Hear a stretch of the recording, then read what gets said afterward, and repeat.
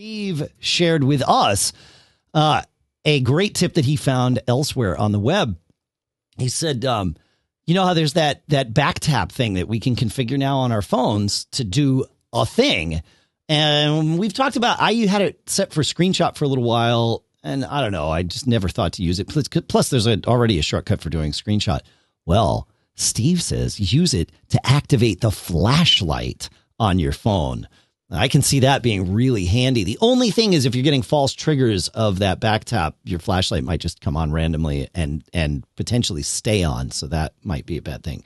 But that might be one of the better uses of back tap, so that you can just grab your phone, tap it, and now you've got a flashlight. You don't have to wake up the screen and hit the button and not that it's hard, but quick tips, shortcuts. That's what we do. Thank you, Steve.